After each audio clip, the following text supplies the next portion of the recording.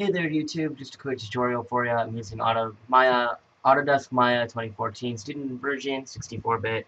It's going to be a really quick basic animation. It's just going to be rotation. And we're really going to focus on how to change keyframes and a little information about that.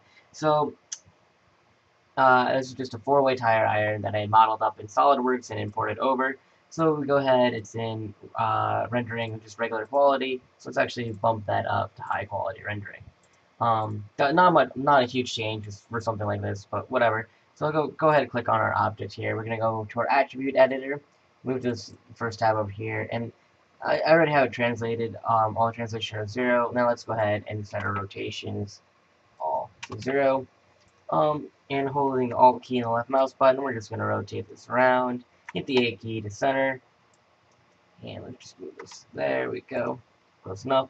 So now when we press this, there's like nothing on here. So we hit the W key, and this is going to show us our the ability to move this up, down, left, right, whatever. Control Z that, just put it back at center. We're gonna so normally it'll just let you move. You can just hit this to make it move one direction. But if you hold down the D key, it'll let you change your center point. And we're gonna center it roughly center. And see, I can't really tell that well how center is. Oh, see, just eyeballing it, it was way off.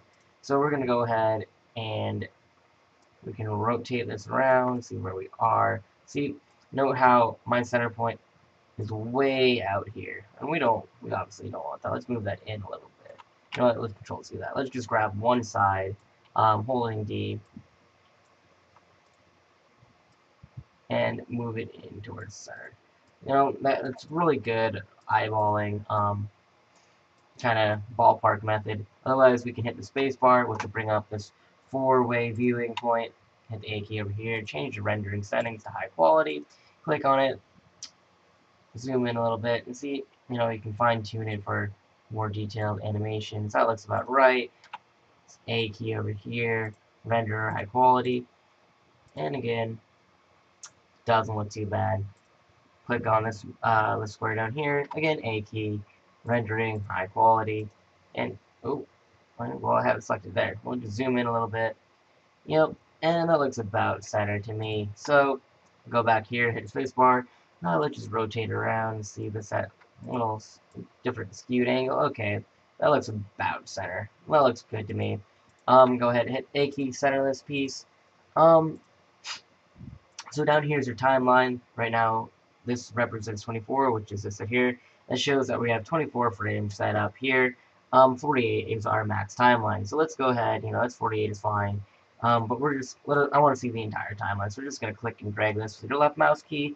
And this is going to be your first frame. We're just going to do a simple rotation. So let's go ahead, first frame, hit the S key, and see this little red bar pops up. And we get this result of 10.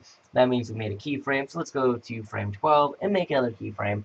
So let's go ahead, let's just rotate this 90 degrees. That looks fine.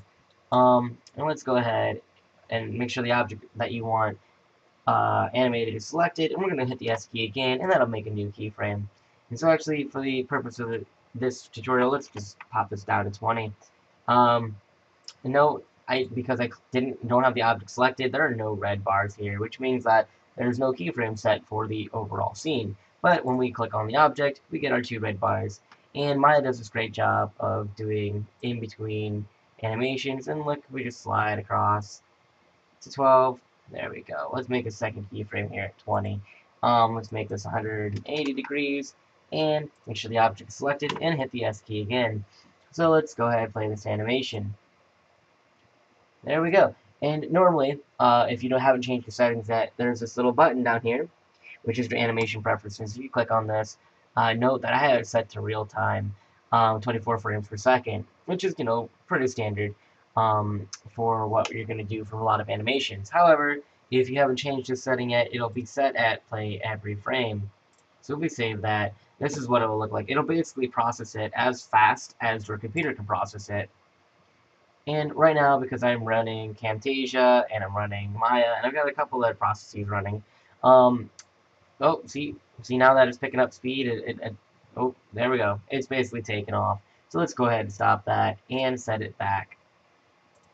Animation preferences, set it back to real time. I always leave mine in real time. It's pretty much what you're gonna probably want it in, unless you just need to get done really quick, and then not too bad. All right, go ahead and we'll go to File, and we will save our scene. I'm just gonna save it on the desktop in my tutorials folder. And this is a Maya binary file, so just let's see, four-way tire iron Maya tutorial, and save it and go ahead and continue. Alright, well, thanks for watching.